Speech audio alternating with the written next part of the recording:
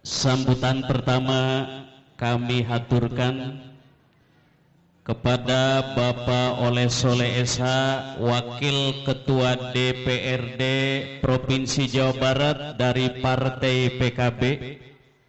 Waktu satu hormatan disilakan ke anjene.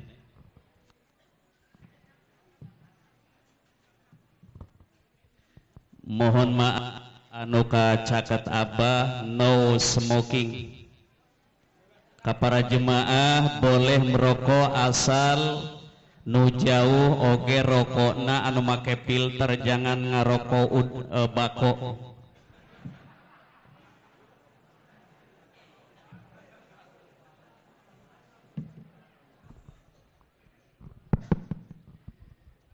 Bismillahirrahmanirrahim.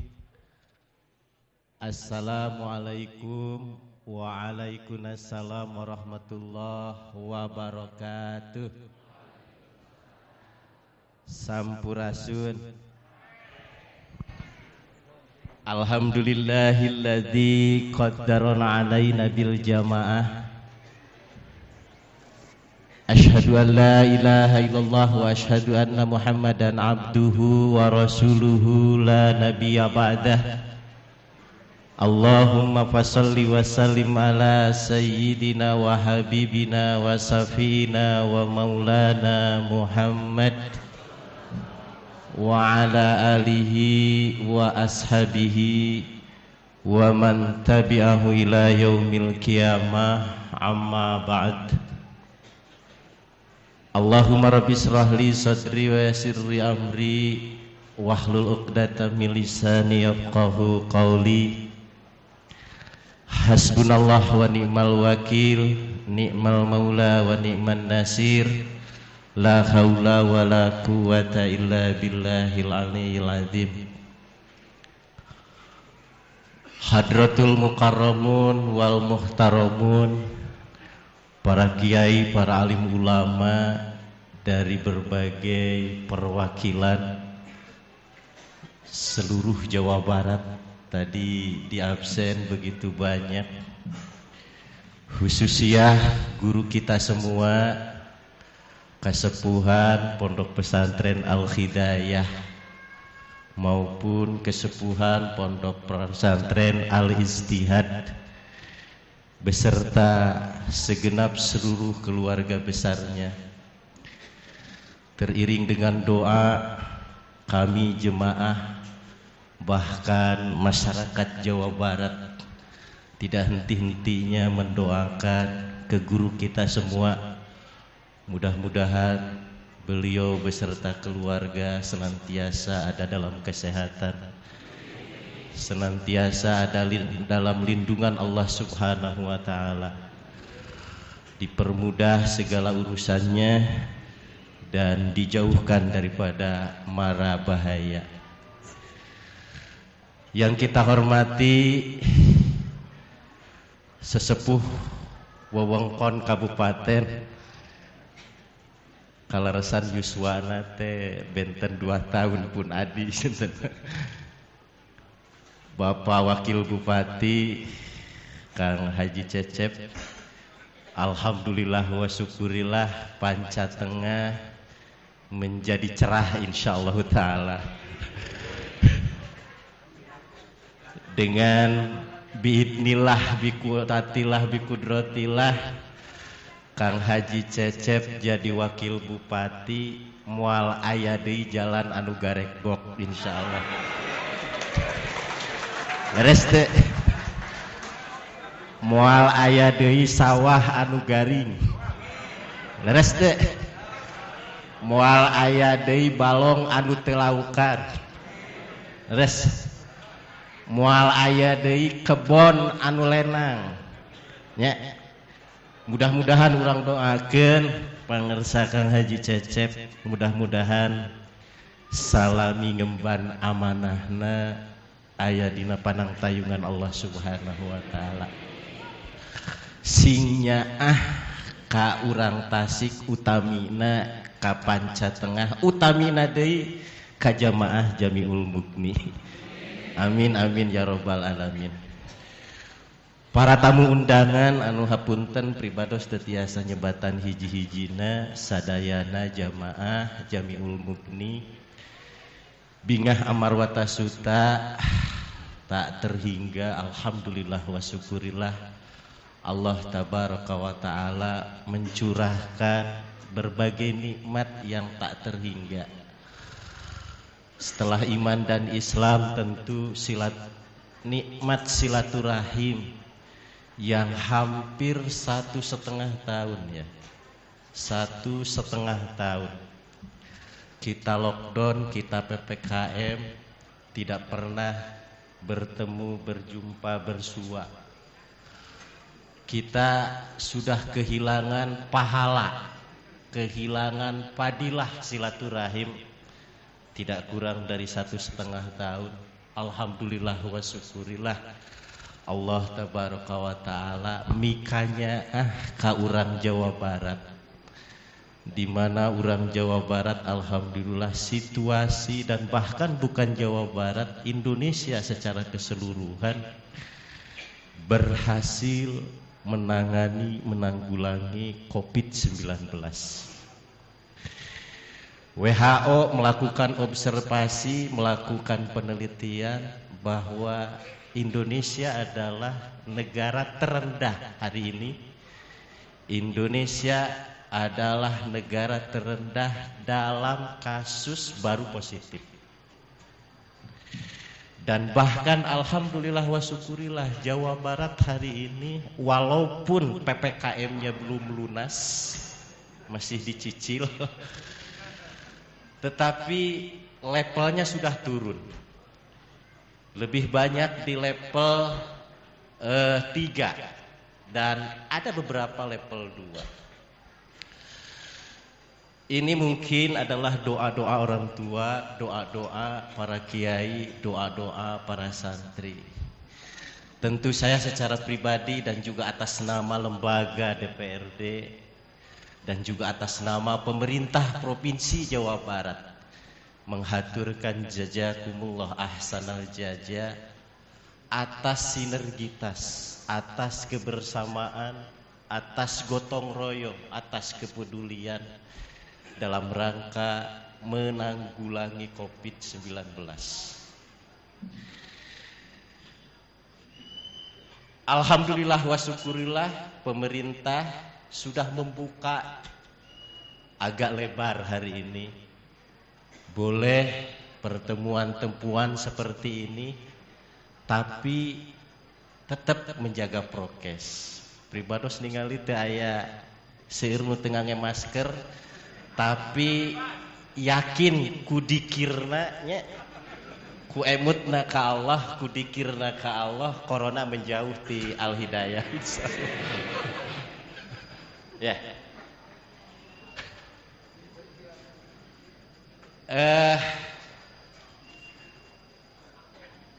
Oleh sebab itu tentu kerjasama ini tidak boleh putus. Kepedulian ini tidak boleh putus. Minimal semua jamaah jami'ul muqni sudah tervaksin 2 kali. Atos divaksin saja. Cung nu teu acan. Aya keneh nu teu acan divaksin. Mumpung aya Kang Cecep di dieu gratis Bu. Sanes gratis deui diongkosan ku Kang Cecep ke ka dieu.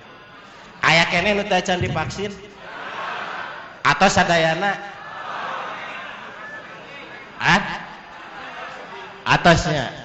Alhamdulillah.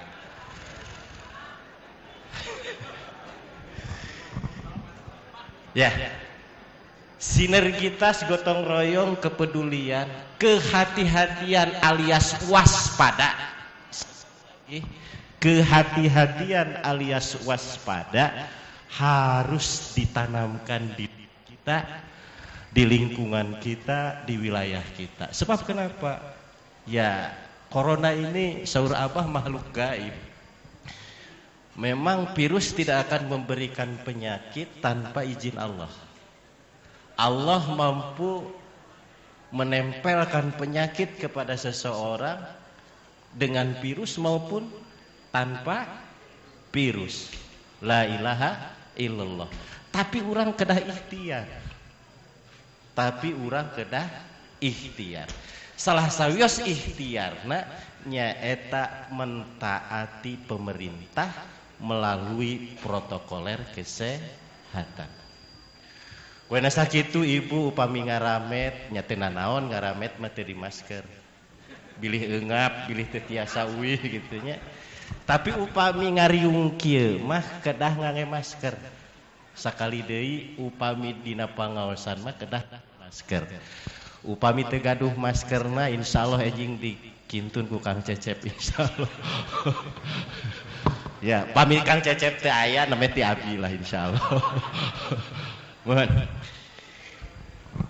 Anu salajengna kabar gembira ka para sepuh, para kiai, para pimpinan pondok pesantren, para pimpinan lembaga keagamaan.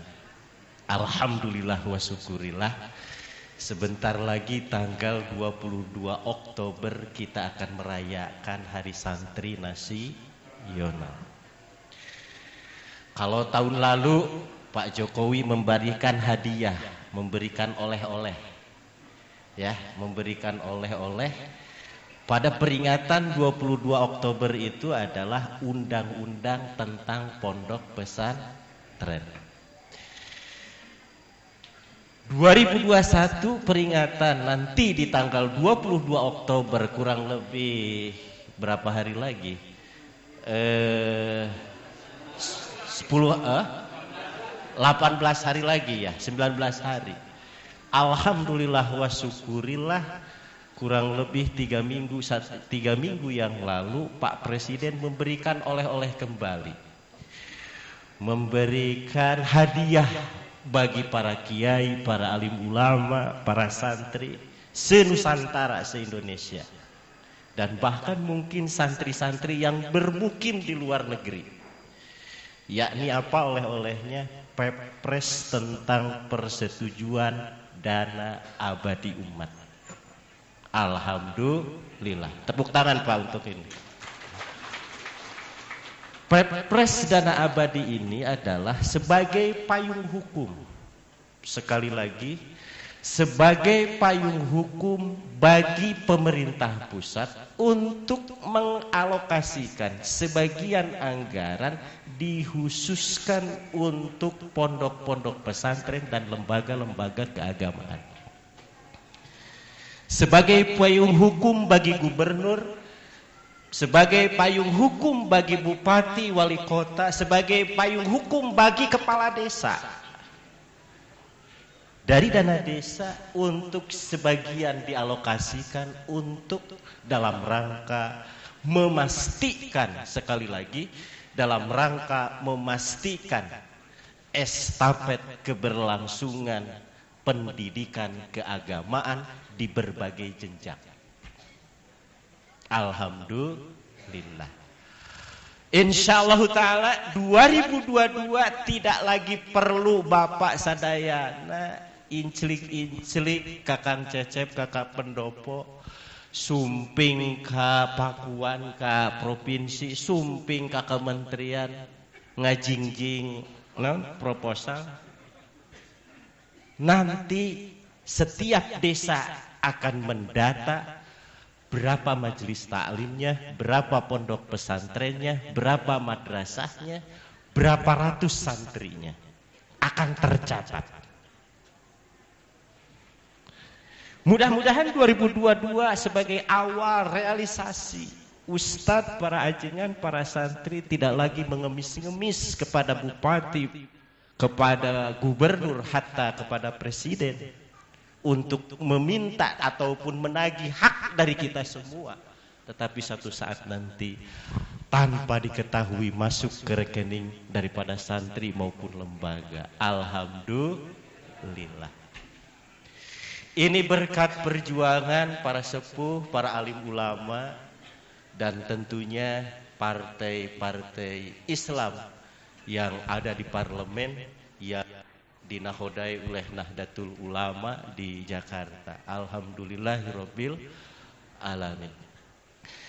Selanjutnya Bapak Ibu semua, terakhir karena waktu sudah jam 11, gak Kang Cecep nanti yang lebih panjang karena anggarannya lebih besar Kang Cecep daripada saya. Jadi saya dijatah hanya 5 menit karena anggarannya kecil. Kalau Kang Cecep dijatah ya bisa 1 jam, anggarannya lebih besar dari saya. Karena saya hanya wakil DPRD. Kalau Kang Cecep wakil bupati, gaduh wilayah, gaduh anggaran. Selanjutnya Bapak Ibu semua, mohon maaf yang sebesar-besarnya atas nama lembaga DPRD, atas nama tentu pemerintah Provinsi Jawa Barat. Kalau di satu desa, kalau di satu wilayah, jikalau di satu dinas telah terencanakan terkait anggaran 2021, masuk anggaran kalau nggak salah tidak kurang dari 200 miliar kalau nggak salah dari Banpro yang sudah terencanakan dan memiliki harapan bahwasanya 2021 jalan ke mana diperbaiki, irigasi mana diperbaiki, dan bahkan lembaga-lembaga pun sudah terlist akan mendapatkan. Akibat COVID-19 ini memporak-porandakan berbagai sektor sendi-sendi kehidupan manusia. Bukan hanya soal kesehatan, bukan soal bagaimana kita bersilaturahim, tidak terkecuali sektor ekonomi yang terpukul begitu hebat. Sementara APBD sumbernya dari membayar pajak warga. Saya informasikan bahwa asumsi pendapatan pajak begitu meleset dan tidak mencapai kepada target. Oleh sebab itu, apa yang telah kami putuskan, apa yang menjadi kesepakatan bersama antara DPRD dan Gubernur untuk memberikan bantuan baik kelembagaan maupun infrastruktur di kabupaten maupun di desa-desa, mohon maaf yang sebesar-besarnya tidak dapat dilaksanakan secara seluruhnya. Karena APBD Provinsi Jawa Barat begitu turun drastis. Minus kurang lebih hampir mendekati 7 triliun. Nah, oleh sebab itu, para sepuh, para kiai, para alim ulama, mari kita terus bermujahadah, terus berdoa, terus saling mengingatkan bagaimana agar COVID-19 ini yang belum diketahui dan belum ada ahli falakiyah yang mampu menentukan kapan ini COVID ini akan selesai. Tetapi kami yakin dengan doa-doa para kiai, para alim ulama untuk menebus arasnya Allah Subhanahu wa Ta'ala, mudah-mudahan ini COVID tidak ada lagi gelombang-gelombang. Menurut informasi ada gelombang ketiga dengan varian MU. Mudah-mudahan ulah nepi ke kabupaten, ulah nepi ke Jawa Barat. Urang tangkal ku doa-doa urang sadaya. Oleh sebab itu, Bapak Ibu semua di masjid-masjid, di musola-musola, saya rasa kunut najilah perlu dipandemikan. Kunut najilah perlu dipandemikan, bukan hanya subuh, 5 waktu pun dibolehkan untuk kunut najilah agar varian-varian baru COVID-19 ini tidak terjadi lagi. Mudah-mudahan dengan COVID tidak ada, kita bisa berkegiatan seperti biasa, ekonomi lancar lagi, PAD bisa masuk, kita bisa membangun kembali Jawa Barat. Mungkin itu saja yang bisa saya sampaikan. Tadi panitia pembawa acara Abah juga sama menginginkan bahwa bagaimana Al-Jami'ul Muqni ini membumi di Jawa Barat, bahkan bukan hanya membumi di Jawa Barat, tetapi membumi di Nusantara. Insyaallah ta'ala oleh Soleh secara pribadi dan juga secara kelembagaan membantu lahir batin atas pengembangan jami'ul muqni ini. Bapak Ibu semua, jikalau butuh kitab di Subang butuh kitab, di Majalengka butuh kitab, Kuningan butuh kitab, mangga meminta, insya Allah saya akan bayar. Insya Allah saya akan bayar. Yang penting ada laporannya ke saya dan insya Allah saya akan kerjasama dengan Kang Cecep biar masuk surga bareng-bareng. Hatur nuhun, billahi taufik wal hidayah. Assalamualaikum warahmatullahi wabarakatuh.